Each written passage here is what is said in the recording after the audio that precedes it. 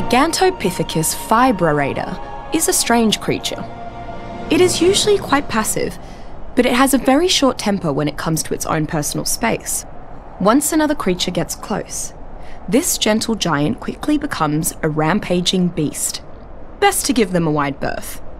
I have occasionally seen Gigantopithecus jumping to grab vines that it can traverse and swing on, but otherwise, it seems most happy to lay about, picking berries from plants lazily. In addition to being at home picking berries, a tamed Gigantopithecus can be taught to harvest the fibres found on many island plants as well. It appears to be entirely content to pick at plants all day, eat the berries, and carrying fibre resources for its tribe.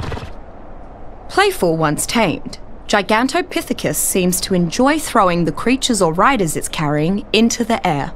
It probably feels that this activity is a game, but clever brigands can use this game to vault over walls and small cliffs.